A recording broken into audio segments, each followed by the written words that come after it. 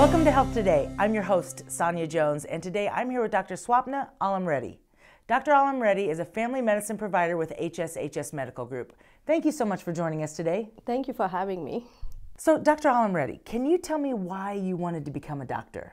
So I never thought I would be a doctor, but when I was in my school, I always liked science. So I just followed my interest. Then I ended up in a medical school. Then in medical school, I realized that this is what I wanted. So that's how I became a doctor. Tell me about your background. Where did you grow up? Tell me about your family growing up. So I'm from India. I did my schooling and all my undergraduate, medical school, everything in India.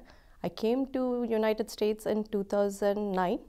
I did my residency in Kentucky. How did you get to HSHS Medical Group?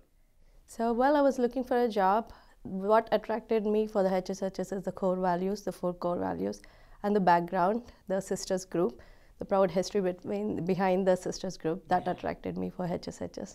Why did you want to become a family medicine provider? So while I was in medical school, I did lots of rotations in different fields. One day I thought while I was doing psychiatry rotation, I thought I would be a psychiatrist. When I was in OB rotation, I thought I'll be a gynecologist. So at last I figured it out, like family medicine offers all the core, so I thought I'll be a family physician. So I like being a family physician. What exactly does a family medicine provider do? Family physician takes care of wide spectrum, so they see from infants to geriatric population until death. So it's taking care of patient as a whole, as a family.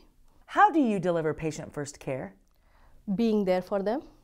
I offer first available appointments. So I want to be there. I rather see them rather than my patient going to priority care.